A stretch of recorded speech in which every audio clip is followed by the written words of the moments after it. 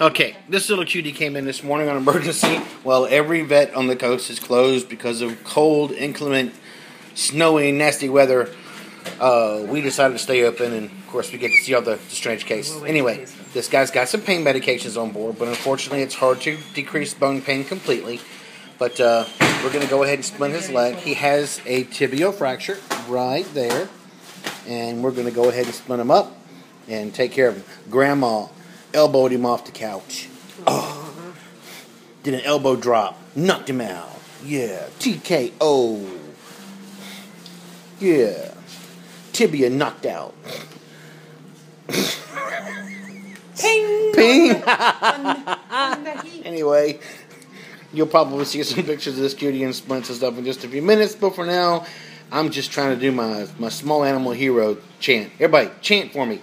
Chant for you, chant for you, chant for you. Okay, how about for the puppy? Will that be better? Chant for the puppy, chant for the puppy.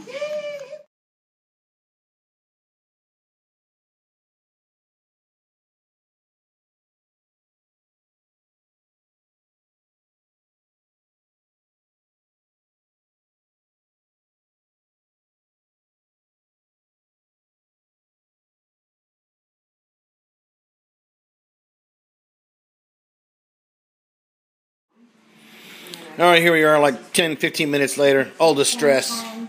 Look at that sad face. That's a sad face. Oh no, what will we do?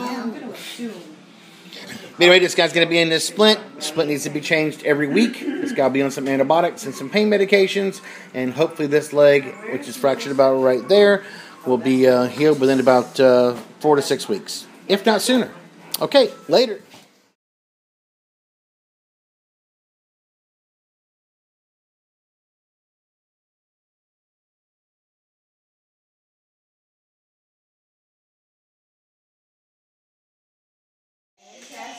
Alright, here's a little broke leg puppy.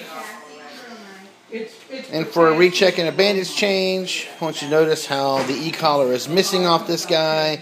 He's a little bit painful, so he was trying to bite us, so we got a muzzle on him. Anyway, but yes, this is not how you want our splints to come back. Oh, bad client. Anyway, what? What? You want to bite the phone? Huh? You vicious creature? Are you a vicious creature? You are a vicious creature. Yes, you are. Alright, so get a bandage change and see how we are as far as his healing goes.